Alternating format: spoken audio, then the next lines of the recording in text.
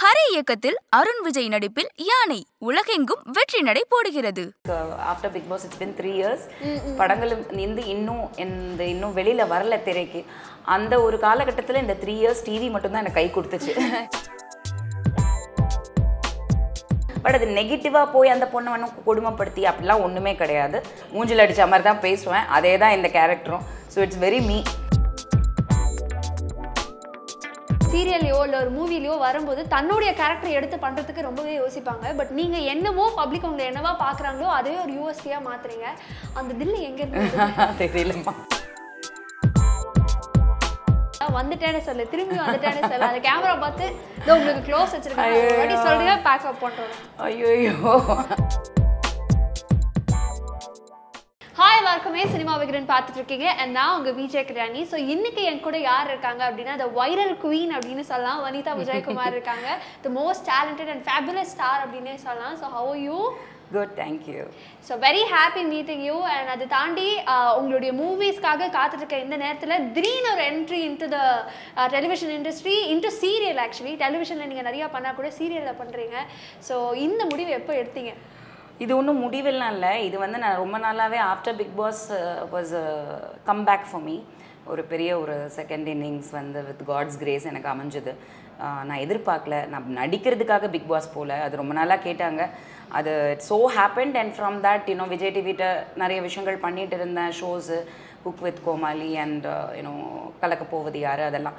அப்போது படங்கள் வர ஆரம்பிச்சது. ஸோ நல்ல ஸ்ட்ராங்கான கேரக்டர்ஸ் வந்தது. ஸோ அந்த மாதிரி ஒரு சில விஷயங்கள் வரும்போது படங்கள் ஒத்துக்க ஆரம்பித்தேன். ஆனால் அப்போ வெளியில் வந்த உடனே வந்து ஃபஸ்ட்டு சீரியலில் வந்து என்னை ஒரு கேரக்டருக்கு கெஸ்ட் அப்பியரன்ஸ் கேட்டிருந்தாங்க. சந்திரலேகான்னு ஒரு சீரியல் சன் டிவிக்கு பண்ணி கொடுத்தேன் நான், சாரிகாமா. ஸோ ஒரு பெரிய ப்ரொடக்ஷன் ஹவுஸு, நல்ல நானாகவே வந்தேன். ஒரு 5 days ஒர்க் பண்ணி கொடுத்தேன். ஸோ அன்னையிலேருந்து இன்னைக்கு வரைக்கும் I think after Bigg Boss it's been 3 years. படங்களும் இன்னும் வெளியில் வரல திரைக்கு. அந்த ஒரு காலகட்டத்தில் இந்த 3 years டிவி மட்டும் தான் எனக்கு கை கொடுத்துச்சு. If I am sitting here in front of you, I think my second inning started with TV. So TV மீடியாவை நான் என்றைக்குமே மறக்கக்கூடாது. அண்ட் மக்கள் இடையில வந்து என்னை பார்க்கணுன்னு நினைக்கிறாங்க, ஃபேன்ஸ் இருக்காங்க, என்னை பிடிச்சவங்க இருக்காங்க. ஸோ நான் டிவியில் வரணும்னு எதிர்பார்க்குறவங்க இருக்கிற வரைக்கும் நான் அவங்களுக்காக வந்து அது சின்ன ரோலாக இருந்தாலும் சரி, எதுவாக இருந்தாலும் சரி, ஏதோ ஒரு விதத்தில் ஒரு ரியாலிட்டி ஷோ ஏதோ ஒன்று டிவியில் கண்டிப்பாக நான் என் தலையை காட்டிகிட்டே தான் இருக்கணும்னு நான் இது பண்ணது தான். ஸோ இது ஒரு 3 years-ஆகவே நான் கெஸ்ட் அப்பியரன்ஸ் நிறைய சீரியலில் பண்ணிகிட்ருக்கேன். இதில் வந்து கொஞ்சம் லாங்கர் கெஸ்ட் அப்பியரன்ஸ்னு சொல்லலாம். ஸோ இது எடுத்த முடிவெல்லாம் இல்லை. ஏன்னா நீங்கள் ஒரு லாங்கர் கெஸ்ட் அப்பியரன்ஸ் கொடுக்கறது வந்து இதுதான் ஃபர்ஸ்ட் டைம்ங்கிறனால இந்த கேள்வி. ஏன்னா நீங்கள் தொடர்ந்து மூவிஸும் பண்ணிட்டு இருக்கனால இப்போ இந்த கால் சீட் எப்படி மேனேஜ் பண்ணீங்க? நிறைய பேர் சீரியல்லேருந்து விலகிறதே ஒட்டுமொத்தமாக பிடிச்சி வச்சுக்கிறாங்க அப்படிங்கிற. இதில் நான் வந்து என்னோட ஒர்க்கு முடிஞ்சுது. So it is that's what I am saying. கேமியோங்கிறனால பிளான்டாக இத்தனை நாள் வேணும், 10 நாள் வேணும்னு கேட்டாங்க. ஸோ 10 days கமிட்மெண்ட் கண்டிப்பாக ஐ had the time. Because at the moment நான் வந்து படங்கள் ரிலீஸ்க்காக வெயிட் பண்ணுறதுனால நான் வந்து I'm taking it easy, concentrating on my business. ஏன்னா I started a business, that's a big responsibility. So அதில் நிறைய விஷயங்கள் பண்ண வேண்டியிருக்கு. ஸோ அதனால் நான் அப்படியே டே அண்ட் நைட் வந்து படங்கள் போயிட்டுருக்குன்னுலாம் சொல்ல மாட்டேன். I am waiting for my films to release. So அதுக்கப்புறம் தான் நெக்ஸ்ட் ப்ராஜெக்ட்ஸ் ஆரம்பிக்க போகுது. அதுக்கிடையில் இந்த ஒரு 10 days கேட்டது வந்து I was missing working in front of the camera. So I thought, okay, why not? பண்ணலாம் அப்படின்ட்டு I did it. Okay. And உங்களுடைய அசோசியேஷன் வித் ஜி தமிழ் அப்படிங்கிறது ரொம்ப ரொம்ப ஸ்பெஷல் அப்படிங்கிறது நீங்கள் ப்ரெஸ் மீட்லேயே சொல்லியிருந்தீங்க. ஸோ கெஸ்ட் அப்பியரன்ஸ் நீங்கள் நிறைய சீரியலில் கொடுத்துருந்தாலும் இது ஒரு லாங் ஸ்கெடியூலாக போட்டு உங்களுக்கு ஒரு கெஸ்ட் அப்பியரன்ஸ் கொடுத்துருக்காங்க. அண்ட் அதை தாண்டி நார்மலாகவே வனிதா விஜயகுமார் அவங்க வந்து ஒரு கான்ட்ரவர்ஷியலான சைட்டில் இருக்காங்க அப்படின்னா அது நெகட்டிவ் பாப்புலாரிட்டி நிறைய இருந்தது. ஸோ அப்படி இருக்க பட்சத்தில் நார்மலாக ஒரு ஆக்டர் வராங்க அப்படின்னா அந்த மாதிரி ஒரு கேரக்டர் எடுத்து பண்ணுறதுக்கு யோசிப்பாங்க. எதுக்குமே நீங்கள் யோசிச்சதே கிடையாது. அதே மாதிரி தான் இந்த கேரக்டர் எகெயின் நெகட்டிவாக இருந்து தைரியமாக எடுத்து பண்ணியிருக்கீங்க. ஸோ இதோட ரெஸ்பான்ஸ் எப்படி இருக்கும்னு எதிர்பார்க்குறீங்க? எனக்கு தெரியல. ஏன்னா இனிமே தான் வந்து அந்த கேரக்டர் வந்து ஸ்க்ரீனில் வரப்போகுது, கதை பார்க்க போகிறாங்க. ஸோ மக்கள் இடையில வந்து இதை பெருசாக நெகட்டிவ்னு பார்ப்பாங்களான்னு எனக்கு கொஞ்சம் டவுட்டாக தான் இருக்குது. ஏன்னா ஸ்க்ரீனில் நான் டப்பிங் பார்த்தேன். டப்பிங்கில் பார்க்கும்போது ஒரு தாய்க்கு வந்து தன்னோட பொண்ணு வந்து ப்ரொடெக்ட் பண்ணணும், குழந்தைய ப்ரொடெக்ட் பண்ணணும்னு நினைக்கும் போது, பாதுகாக்கணும்னு நினைக்கும் போது ஒருத்தவங்க வந்து அந்த பொண்ணுக்கு ஏதோ இப்படி ஆக போகுதா அப்படி ஆக போகுதுன்னா சொல்லும் போது அது ஹீரோயினுங்கிறது கதைக்கு தெரியும், அம்மாவுக்கு தெரியாதுல்ல. ஸோ அப்படி இருக்கும்போது அந்த பொண்ணுக்காக தான் அவள் வந்து நெகட்டிவாக இருக்கிற மாதிரி காட்டுவாங்க. பட் அது நெகட்டிவாக போய் அந்த பொண்ணை வந்து கொடுமைப்படுத்தி அப்படிலாம் ஒன்றுமே கிடையாது. ஹார்ஷாக பேச வேண்டிய சூழ்நிலைகள் இருக்கும் கதையில். ஸோ அந்த இடத்துல ஸ்ட்ரெயிட் ஃபார்வர்டு, அது என்னோட கேரக்டர் அப்படி தானே. நான் வந்து இந்த மூடி மறைச்சு இதெல்லாம் தெரியாது, மூஞ்சில் அடித்த மாதிரி தான் பேசுவேன். அதே தான் இந்த கேரக்டரும். So it's very me. In fact சீரியலில் வந்து இது வரைக்கும் கெஸ்ட் அப்பியரன்ஸ் பண்ணது மேக்ஸிமம் வந்து வனிதா விஜயகுமாராக தான் நான் வந்திருக்கேன். ஒரு கேரக்டராக நான் வரல. இந்த சீரியலில் வந்து ஒரு கேரக்டராக வரேன். அது வந்து it's a new thing. Okay.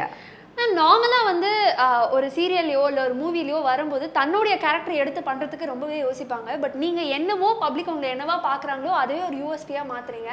அந்த தில்லு எங்கே இருந்து தெரியலம்மா. அப்படிலாம் ஒன்றும் இல்லை. I just learnt the heart வே. வாழ்க்கையில் எதுவுமே முடியாது. என் பொண்ணுங்களுக்கும் நான் அதான் சொல்லுவேன், தெரியாது இந்த வார்த்தைகள் ஆல் நெகட்டிவ் வேர்ட்ஸ். அந்த நெகட்டிவ் வேர்ட்ஸ் வந்து வேண்டாம் அப்படின்னு நினைக்கிற ஒரு ஆள் நான்.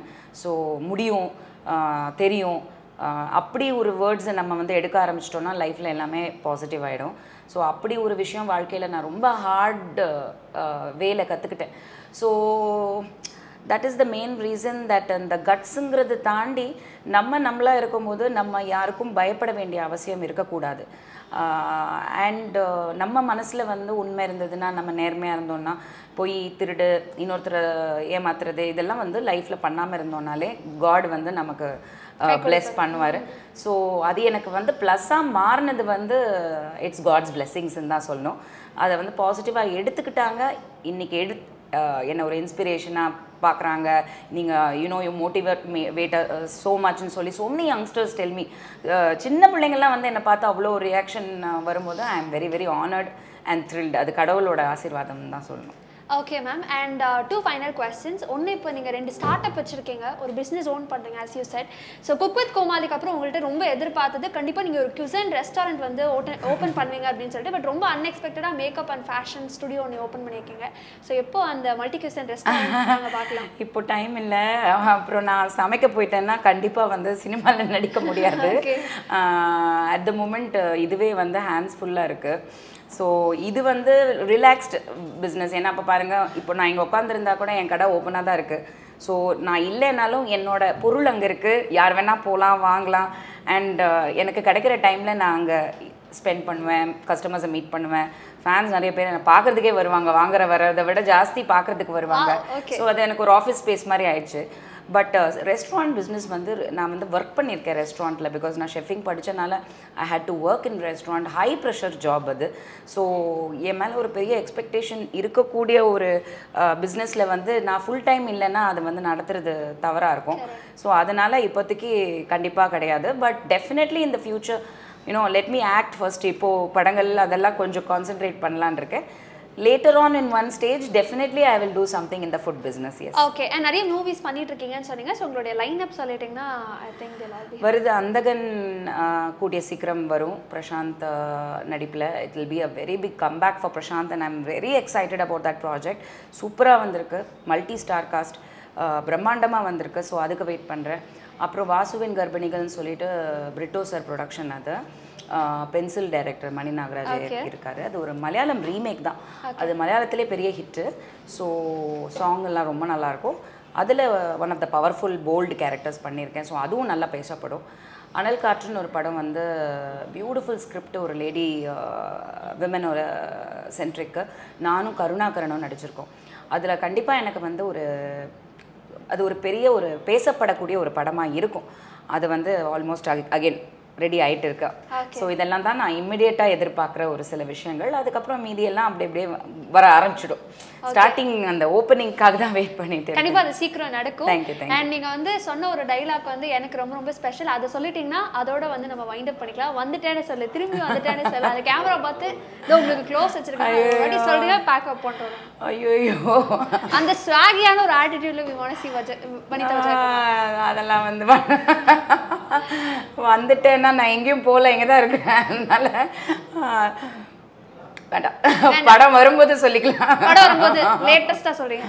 Okay fine. ஸோ வனிதா அவங்கள மிஸ் பண்ணிட்டு இருந்தவங்க எல்லாருக்குமே ஜீ தமிழ்ல மாரி சீரியல்ல அகைன் ஒரு என்ட்ரி கொடுக்குறாங்க. அதை பார்த்து கண்டிப்பா பாருங்க. என்னோட கெட்டப், என்னோட ட்ரெஸ்ஸிங் பிடிச்சவங்க எல்லாருக்குமே வந்து இதில் நான் வர்ற கேரக்டர் சகுந்தலான்னு ஒரு கேரக்டர் பண்ணியிருக்கேன். கண்டிப்பாக வந்து ரசித்து பார்ப்பீங்கன்னு நம்புகிறேன். பிரம்மாண்டமாக எடுத்திருக்காங்க. நிறைய நடிகர்கள் இருக்காங்க. சுவாரஸ்யமாக இருக்கும். கண்டிப்பாக பாருங்கள்.